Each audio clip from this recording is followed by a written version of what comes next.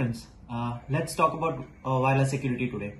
As you know, internet is a part of our life these days, and Wi-Fi or wireless fidelity is one of the major convenient way that we connect to our internet. And as you know, Wi-Fi security, when it comes to Wi-Fi security, we talk about wireless network security and the security of the devices that is connected to the wireless network. So one of the most common threats in wireless security is the man-in-the-middle attack.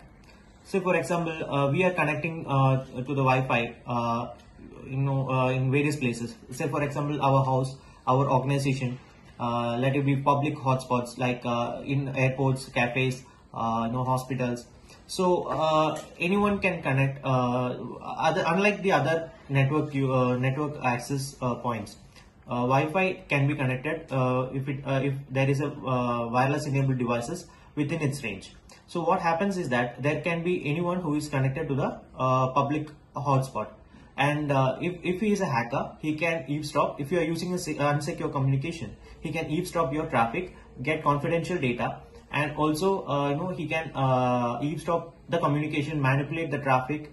So these type of attacks are called man in the middle. So man in the middle attack is happening when a hacker or a illegitimate user is within the network, and he can manipulate or monitor the traffic that is happening between the client and the server.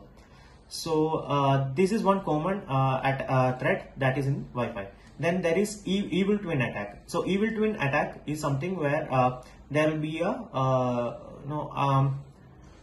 same named Wi-Fi access point, which is actually used to eavesdrop. It's kind of a phishing attack. So let's say we have a Wi-Fi access point called XYZ.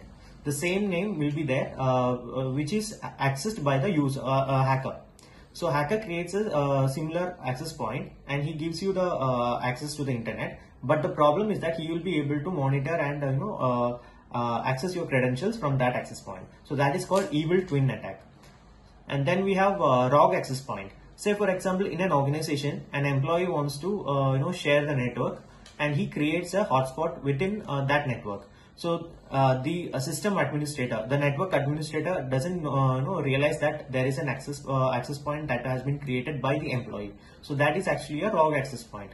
So what happens is that if that access point is configured in an insecure way, anyone who can access that hotspot will be able to enter the network of the organization without permission.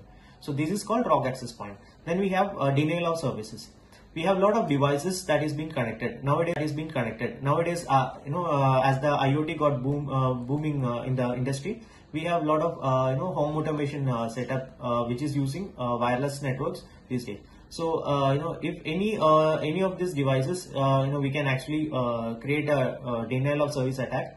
That can be where the device is not able to connect to the particular Wi-Fi network, or the service for that particular device is denied. So that is called denial of service attack.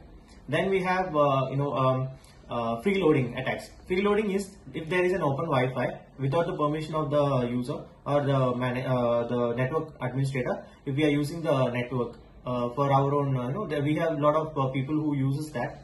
Where if they find any free Wi-Fi hotspot, or if you have any unsecure Wi-Fi hotspot, so without authentication he can connect and he can download whatever he wants. So that is called freeloading. Then we have ransomware threats. So if there is a Wi-Fi network and anyone can connect it, he can actually drop a ransomware within that network. Or when he downloads something from the internet which is illegal or which is actually malicious, that can also cause ransomware threats to the entire network. So these are all common threats. So one scenario I can say, when you go to an airport, and you connected to a Wi-Fi network over there, and you are confidential information, but the website is using HTTP instead of HTTPS. That is unencrypted communication. So if there is an attacker within the range of that Wi-Fi and he is accessing the same Wi-Fi network, he can actually view your credentials. He can manipulate the web page that you are viewing. So this is actually called man in the middle attack, like I told you before, and this can be very dangerous when you access your sensitive information. So for securing your Wi-Fi, always use WPA2 instead of TKIP or WPA. Okay, this gives an additional security to your Wi-Fi network. Always change your passwords, Wi-Fi network passwords. Never share your Wi-Fi with your neighbor. So what happens is that when you share your Wi-Fi with your neighbor, he or she may be using that for any illegal stuff. But the connection will be on your name and you will be targeted. So never ever share your Wi-Fi with your neighbor. And always change your passwords frequently. Also, never reuse your password. Use strong passwords for your Wi-Fi network. Then when you are using sensitive informations, when you are accessing sensitive informations, sometimes there'll be inevitable situations where you want to access sensitive informations using a public Wi-Fi. Use a trusted VPN client.